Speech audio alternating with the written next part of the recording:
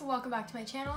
So before you click out of this video if you are not vegan, I know that there's a few things I'm gonna say that may sound like I'm trying to hate on anyone that's not vegan, but that is not the case. The sole purpose of why I'm making this video is to try to educate others and make you possibly think in a way you haven't before. I know before I went vegan, I hadn't even thought about anything that I'm gonna say right now, so please just hear me out. Then afterward, you can make any decision you want. All I hope is that people become more educated of the reality of what's really going on in the world. So I've been vegan for about 3 or 4 months now. I'm pretty new at everything. It's not like I've been vegan for years and years, but it's changed my entire life, and I can guarantee you I'm never going back. I'm never gonna eat meat again, never gonna eat dairy. This is a part of my life. I know it's only been a short amount of time, but this has changed my life and I love it. So there's a lot of different reasons people become vegan. The reason I started thinking about becoming vegan was all the moral reasons behind it. I knew obviously that animals were killed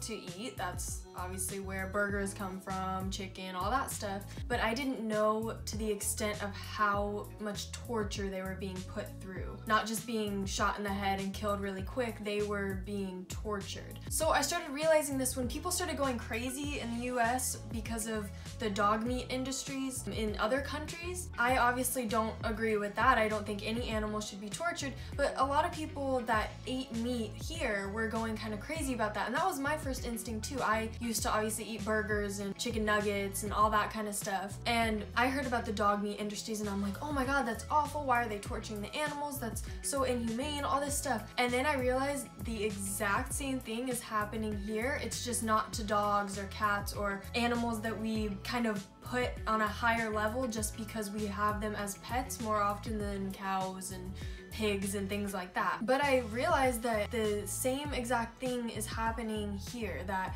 animals are actually being tortured, not just killed, just like the dogs in other countries. So in reality, the reason I actually started considering being vegan was that whole instance, plus reading a lot of stuff from vegans on Twitter. And I know Twitter is very political and talks about societal issues and all that kind of stuff, and so yeah, there are a lot of vegans that are very pushy on things, but I started looking at the facts they were presenting and doing just a tiny bit of research and stuff like that, and just looking at what they were saying, and it all just made sense to me. Like, it was common sense type of things that they were saying. It wasn't like some random facts that they had no source to and no evidence behind it. It was like common sense type of things, and I was like, this makes sense, you know? And from reading all of that, I realized that I really had no excuse not to be vegan. There were 3 excuses I always came up with, like when people would ask why I ate meat, or just asking myself why I still did this if I know it's so inhumane.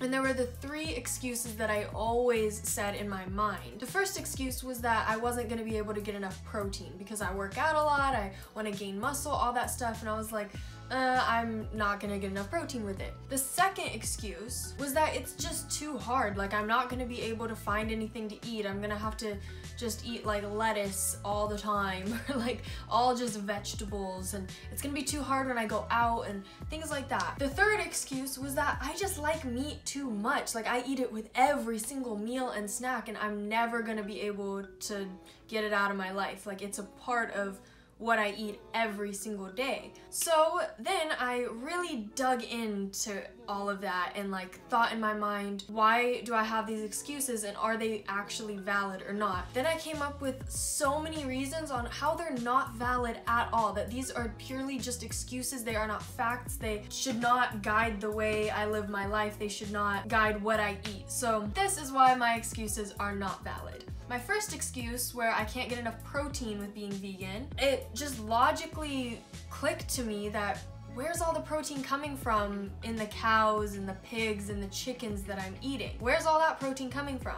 It's coming from the plants that those animals eat. So why don't I just eat those plants? Also, I used to think that for muscle growth and for just maintaining a very healthy lifestyle and gaining those muscles, my body needed 100+ grams of protein a day. That's always what I've heard you need, as much as like your body weight is in pounds, but in grams of protein. I thought you needed so much. I used to eat 130 grams plus of protein every single day, all from animal products. And then I realized, I did a tiny bit of research and realized there's so many vegan bodybuilders out there.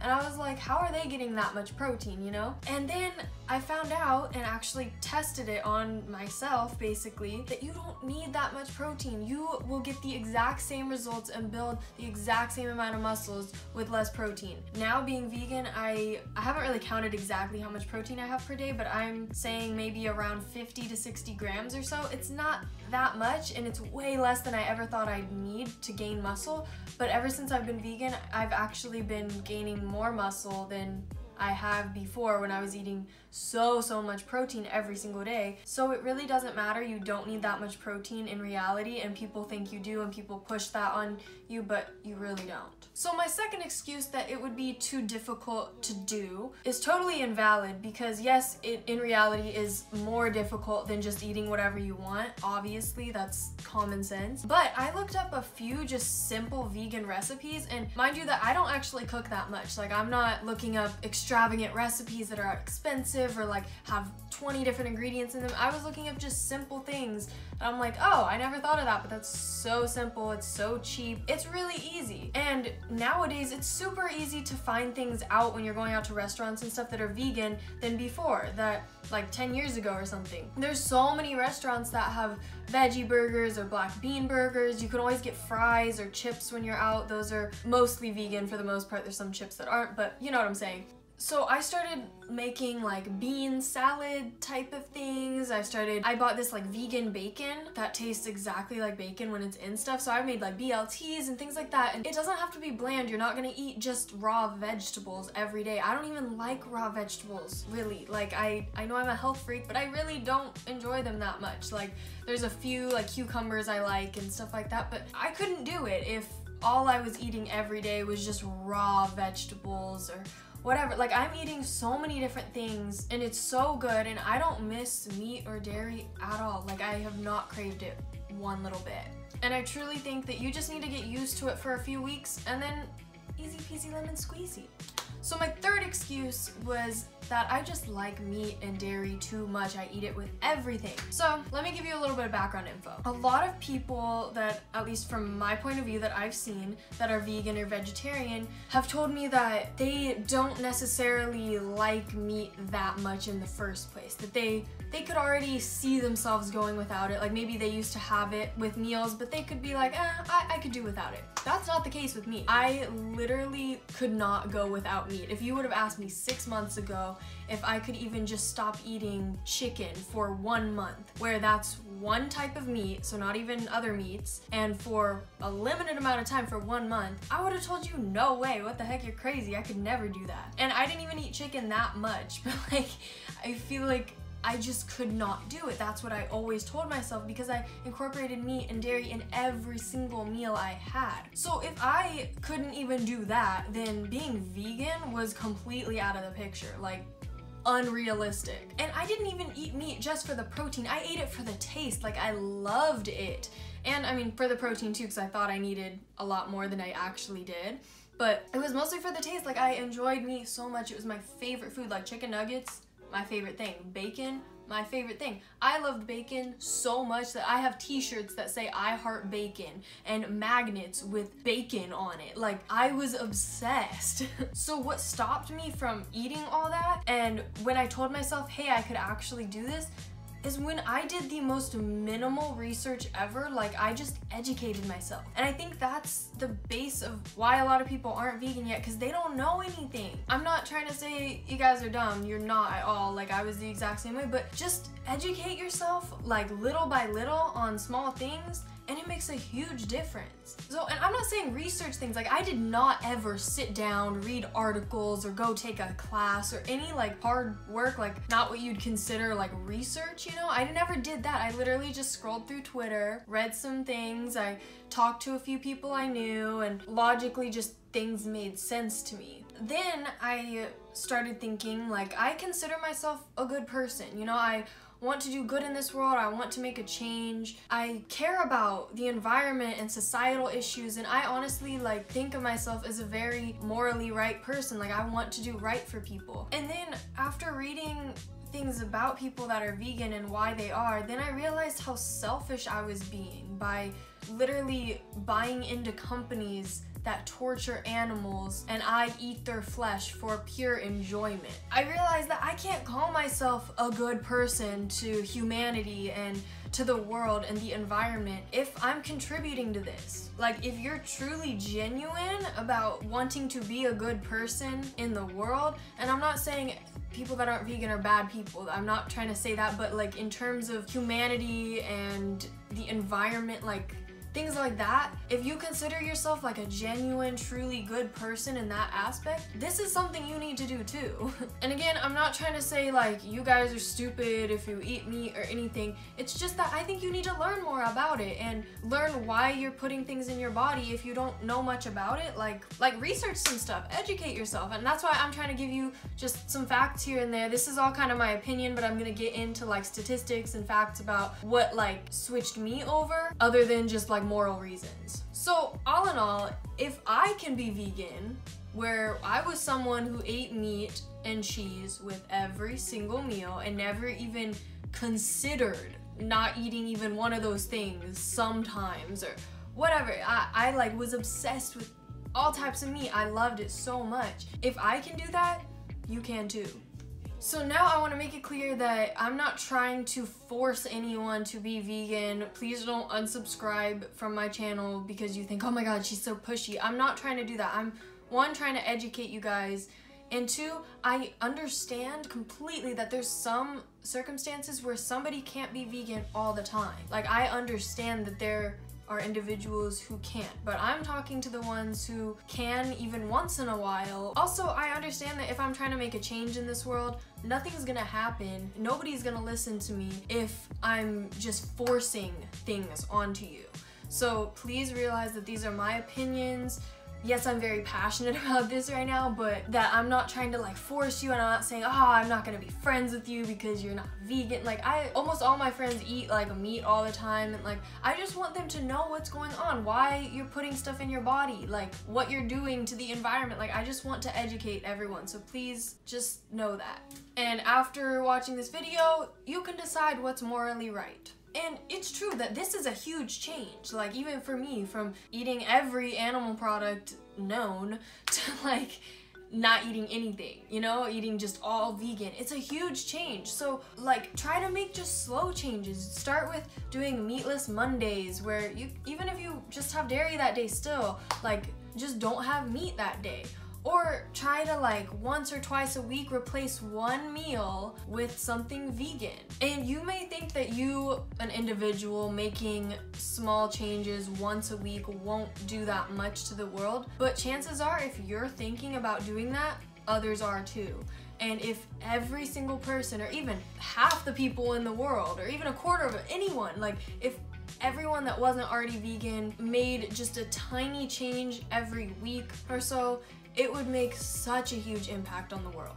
And if you think replacing 1 or 2 meals during a week, not even whole days of being vegan, but just a meal once or twice a week is just too unrealistic, sorry, this is gonna sound rude, but you have some reality checking to do, because it's not hard. Anyone can do that. Like, I get if you can't be vegan 100% of the time or even half the time, but once a week, like it's not hard, and you're lying to yourself if you say you can't do that. It just sounds stupid. Sorry, but it's true. And if you still think after hearing that you still can't replace 1 or 2 meals a week with something vegan, then you don't care about the environment and animals, anything that much. Like, you really don't, if you're not willing to actually be a part of the change that needs to happen. Every single person, no matter their family life, no matter their income, no matter how much they work out, things like that, everyone can replace a meal or 2 a week. Everyone can make a small change in their life. Everyone can. Even like pasta is cheap. Pasta, most of the time, is vegan. Fruits and vegetables that are in season at local farmers markets or in various grocery stores and stuff can be really cheap too. You just gotta look around, do a little bit of research, and see what's available to you. Put beans or nuts in different recipes or salads, or just eat them, whatever, to add more protein. Like, there's literally a solution to every excuse you have for still eating meat or dairy every single day. Now it's time for some interesting statistics that you may find very surprising. Okay, so globally there is enough cropland to feed 9 billion in 2050 if the 40% of all crops produced today for feeding animals were used directly for human consumption. So basically, if we started eating more plants instead of animals, we could save people's lives by being able to provide food to them instead of feeding the animals that we're gonna eat anyway. It's like skipping a whole step, and we could save so many more people's lives. And remember, you're getting the exact same nutrients from the animal you're eating that you would consuming the plants that the animal ate, just without the torture of the animal and without consuming all the GMOs and hormones and everything like that that the animal is eating by just eating plants. Now let's talk about fish. On average, people eat 4 times as much fish now than they did in 1950. There may be fewer than 100 cod over the age of 13 years in the North Sea between the UK and Scandinavia. Also, let me bring up that big fisheries don't just catch a bunch of fish they're looking to catch. They catch a bunch of other types of fish and sea life that they don't want, so they just basically kill them for no reason. They don't even ship it off to some other place so they could eat it. They just catch a bunch of things like sharks, for example. They catch so many sharks, like when they're trying to catch cod or some other fish, and they just kill it because they don't want it, and it's not the fish they were looking for, so they don't need it. Now, since I was talking about sharks, in a 2009 report, the International Union for Conservation of Nature noted that 1/3 of open ocean sharks are threatened or nearly threatened with extinction due to overfishing. Oh my god, that's insane. Did you not hear that? Oh my god, like, and okay, this is insane to me. Like, I can't even grasp what this means. Like, so 11,417 sharks are killed per hour. Per hour, not even per day, per year, per hour. I would think that would be per like 5 years, but no, per hour. Oh my god. And a lot of the sharks that are killed per hour, yeah, a couple are maybe from individuals that catch a shark or kill it, or just other random ways that I can't even think about right now. But most sharks are killed from overfishing, and they get trapped in the fish nets that are meant for other types of smaller fish, and they get caught in it and killed. That's insane. That's unnecessary. Why are you still eating fish? Oh my god! Okay, so now here's stuff about the environment, things like that.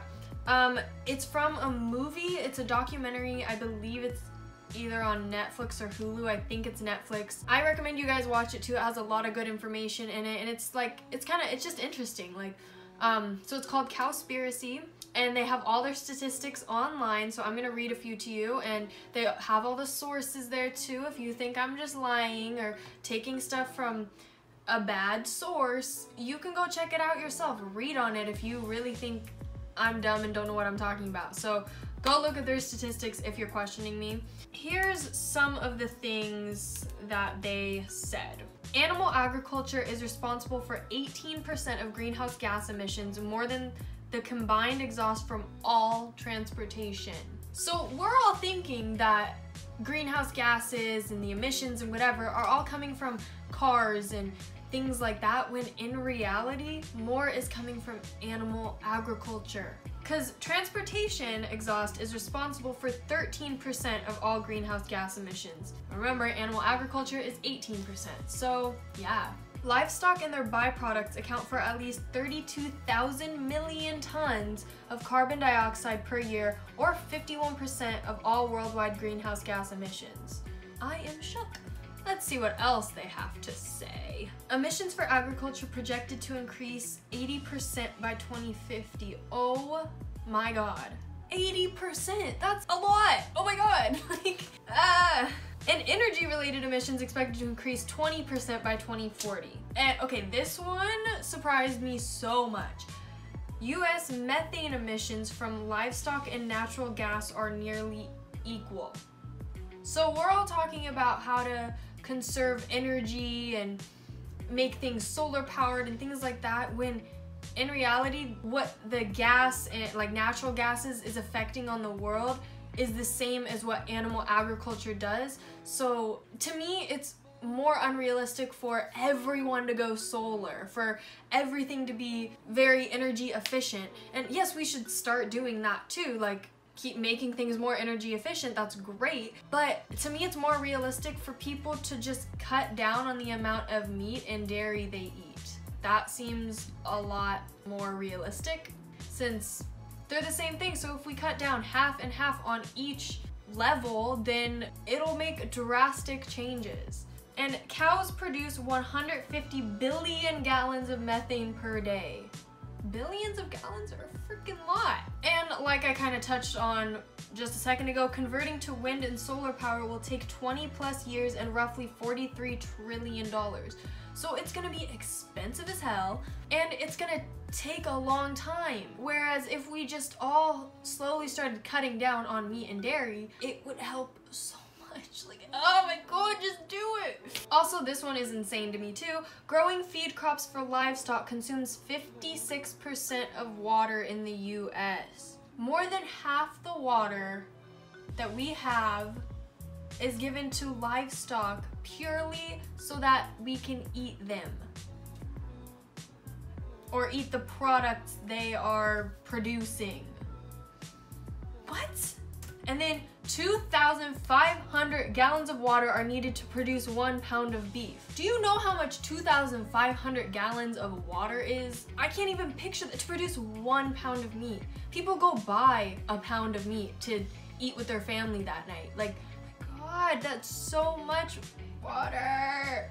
Just the earth is slowly dying and we're not doing anything to help it. So many people think it's unrealistic. Oh no, like fish won't be gone by the year 2050. They actually might. Or no, we're not destroying the environment by eating meat that has nothing to do with each other.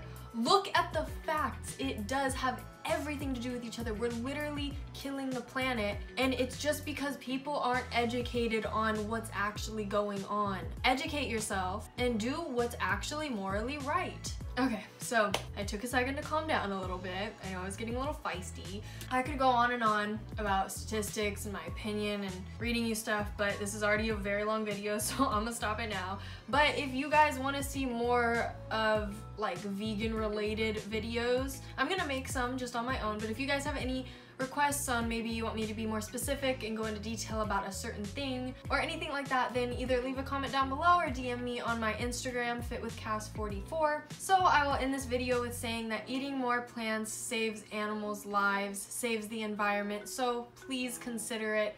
Alright, thank you guys for watching. I hope you enjoyed. Please subscribe and like this video, and I will see you next time. Bye! We make our breaks.